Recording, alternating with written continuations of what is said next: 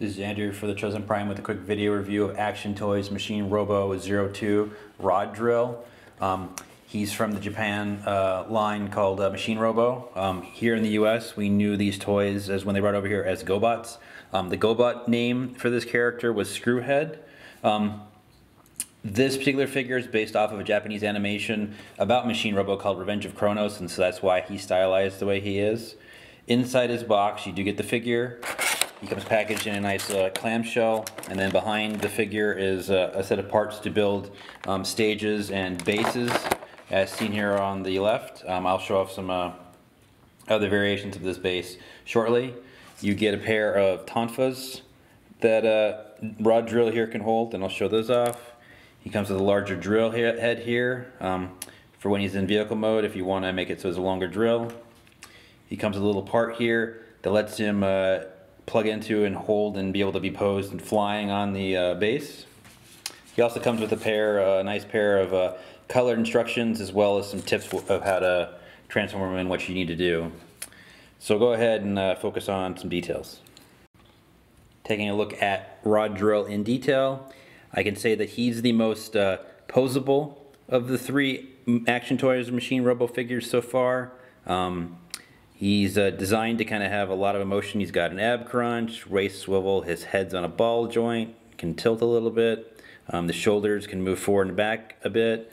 He's got nice knee bends, ankle tilt, and overall he's kind of one of the figures that feels the most like the original Machine Robo or GoBot toy.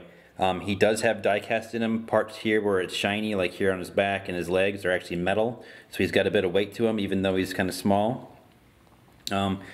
People have said that he kind of has design influences that match the Fans Project designers, and if you actually look at the underside of the box, it says that the designer for this toy was LUK from Awaken Studio, which is the same for Eagle Robo, or their version of Leader 1. If you want to, you can take his tonfas, and they just peg into a slot underneath his hand as well as into his palm. He does have two of them, and so he can wield his tonfas. Unfortunately, he does not have any wrist swivel, but he does have the double jointed arms, and you can still get some nice kind of poses out of this tiny little figure. If you want to, you can have him pose on his flight stand. You just come to his backside here, and that little extra part that he comes with, you just would go ahead and take it and kind of peg it onto his backside like that, which leaves a little port here at the bottom. So if you take and build the flight stand as a flight stand here with the arm like this, and take this peg and peg it under the underside of this hole, you can then go ahead and have him posed flying, trying to punch someone out of the air. You have a lot of different options here with the stand with its ratcheting joints. So it's kind of up to you how you want to kind of pose him. So go ahead and we'll transform him. You actually do not need to remove the tonfas to transform him into his drill tank mode. But to start, what you want to do is rotate his hands or his lower arms so that these blades on these tonfas are facing forward. So just rotate them on this ball joint like that. And if you look, there's actually a channel on each arm that kind of would match this kind of tab here in the chest, and what you want to do is you want to rotate them in and kind of make so that channel plugs in, and so that the arms kind of sit like that. Come to the lower legs here, and this back part of the heel, it'll lift up and out of the way, and so you kind of want to lift it up and rotate it around so it's as out of the way as possible on each side. So go ahead and grab this heel spur, lift it up, and move this out of the way. And I actually recommend doing this step out of order, is that there's this little flap here on the heels, and it does kind of stick because it's on a ball joint. So you want to go ahead and make sure that those are open first. And then what we're going to do is we're going to go ahead and just rotate these legs onto themselves. And so you want to make sure that you have clearance with this piece here as you're rotating it forward. And you want to do both legs that way, so that they collapse like this. Go ahead and peg the legs together. There's a tab there.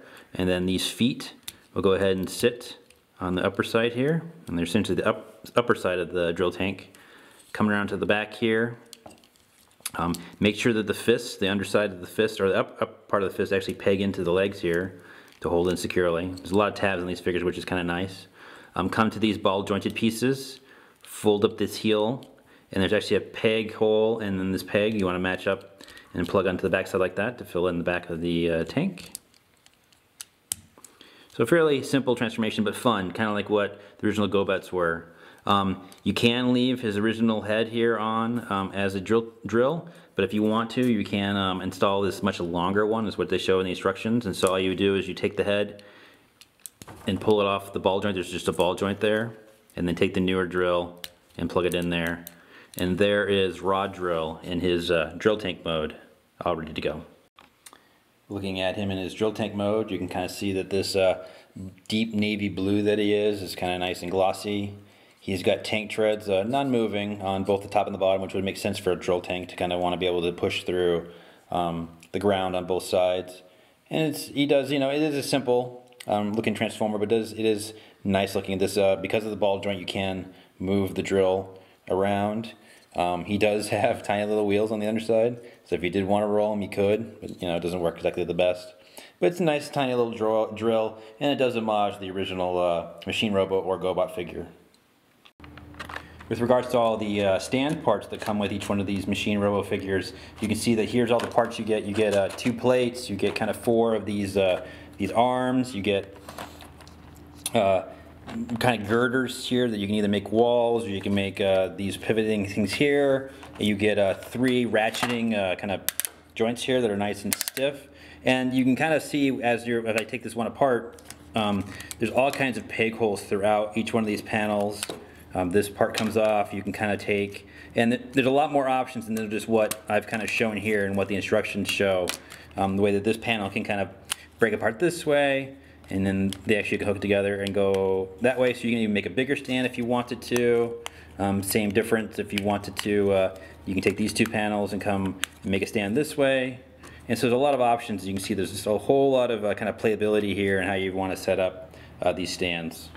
Robo mill comparisons for Rod Drill with the other Machine Robo figures that have been released. As you can see, Rod Drill here is considerably smaller than the other 2. But I still think he looks good side by side. I think stylistically, he still looks fine. Design-wise, he's still got the same kind of nice design and look. And the variety in sizes here looks good to kind of have these modern GoBots as part of your collection.